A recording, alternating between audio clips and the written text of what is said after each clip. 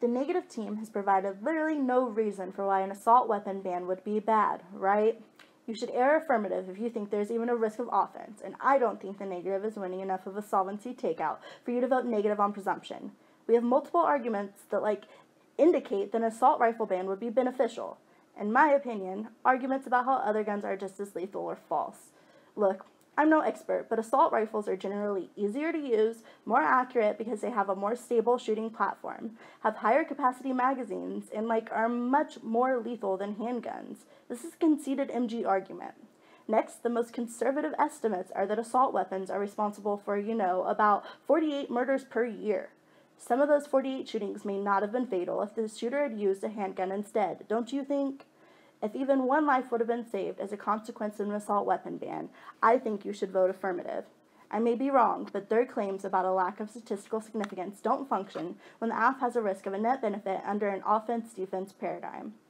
2 is that I think the studies they cite are at least 10 years old.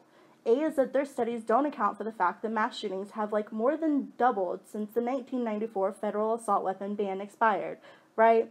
This argument has been conceded since the PMC.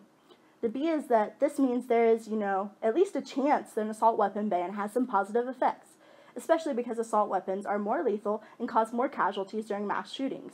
I'm not sure, but the number of deaths at Sandy Hook might have been cut in half if Adam Lanza only had access to pistols with limited capacity magazines instead of semi-automatic rifles. The 3 is that they say assault weapons are impossible to define. A is they have sort of conceded the MG argument that, the gun features that are banned are what make assault weapons more lethal in the first place.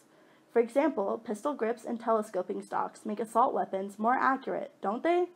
B is that I'm pretty positive that even if gun manufacturers still make high-capacity weapons post-plan, those weapons would at least be less effective compared to the status quo, right? The B is that they say there would be too many guns sold illegally on the secondhand market, but an assault weapon ban would at least make it more difficult for shooters to access these weapons.